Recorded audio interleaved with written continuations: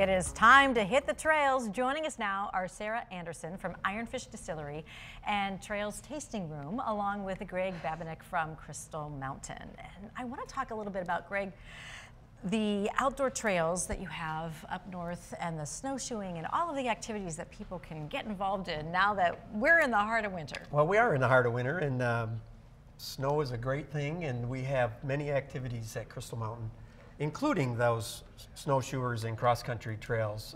We have approximately 15 miles of cross-country trails, 25K to those who are in the cross-country world, and myriad places to go snowshoeing, but it's a great family sport. The snowshoeing is anywhere in the deepest snow that's around the golf courses and around the cross-country trails. Yeah, and it's something I think that's getting a little bit more popular, both the cross-country skiing and the snowshoeing, as people are really trying to get outdoors and, you know, enjoy nature more. It's amazing what you can see when you're on those trails and it's quiet. Oh, I can't tell you what we see out there. You see a myriad of wildlife, a lot of deer, a lot of turkeys.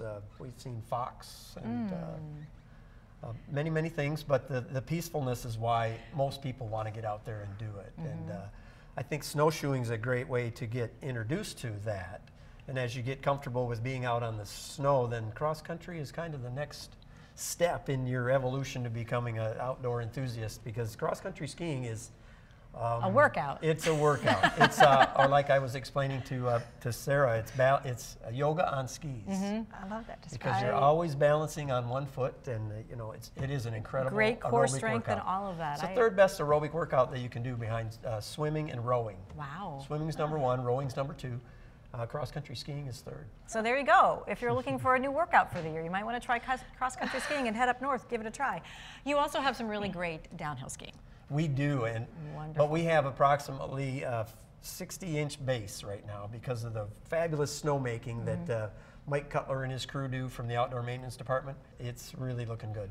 Yeah, you guys always do a really great job of making sure that those downhill ski slopes are in tip-top condition. And of course, when you need to take a break, Sarah, we did not forget about you. We just left the most important part for last. Oh, right? my goodness. You need to go and have a little drink. Well, we're the distillery. We're a farm distillery, and we're lucky enough to have our neighbors at Crystal Mountain 2.5 miles down the road from us. So how much more could you want? We have one cool neighborhood. So, but we love to offer people cozy, warm drinks in the winter.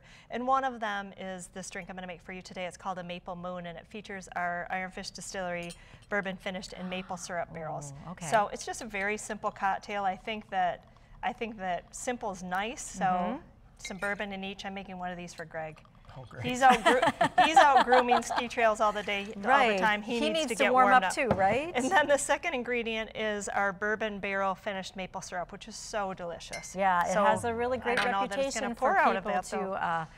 People really love it. People will put it on their pancakes and everything else. Like it's it's got a great really, reputation really for being a good syrup. It's good stuff. So the maple syrup, about an ounce of that. Okay. And then we're just going to top each of these with some nice warm coffee. We've just done this collaboration with Keweenaw Coffee that had some coffee finished in maple barrels up at their coffee shop in Calumet, Michigan. So a little bit of coffee in each.